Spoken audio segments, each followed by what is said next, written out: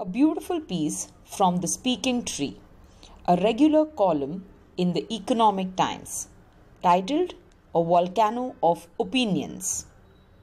In our daily interactions, we often encounter people who seem to have an opinion on all subjects.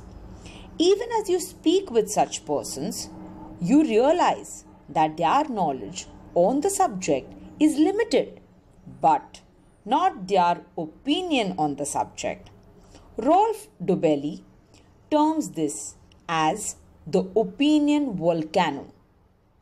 This raises the question, do you need to have an opinion on all subjects?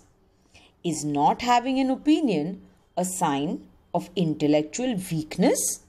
Or is it just you being smart? Would you not be better off identifying subjects and topics that interest you, getting to know them, and then forming an opinion on such topics and issues?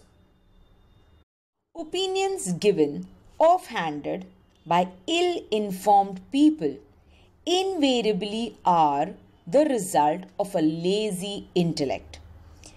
As Plato has said, opinion is the medium between knowledge and ignorance.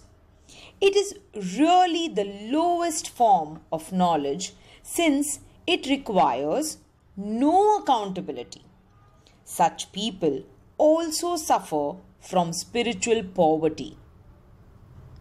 However, making informed decisions is a responsibility we all share. We should be aware of our limitations, be aware of what we are saying, think before we speak, and not speak ill of others. This caution can lead to more considered opinions and better decisions. So, next time you catch yourself giving an opinion on a subject you do not know, bite your tongue and confidently say, I do not know enough on this subject to have an opinion.